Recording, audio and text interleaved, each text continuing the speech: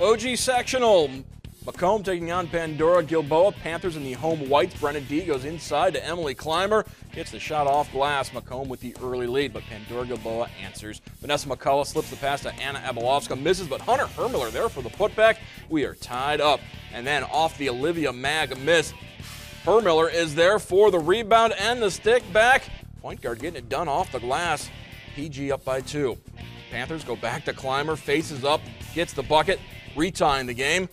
On the fast break, Hunter Hermiller to McCullough, lays it in, PG up by 2, and then Anna Abelovska crosses over from Slovakia to USA. She can cross over in the basketball court as well. 4-point lead, and PG gets the victory over McComb, 57-38. Olivia Mag leading the way with 25 points and went over 1,000 career points in the victory.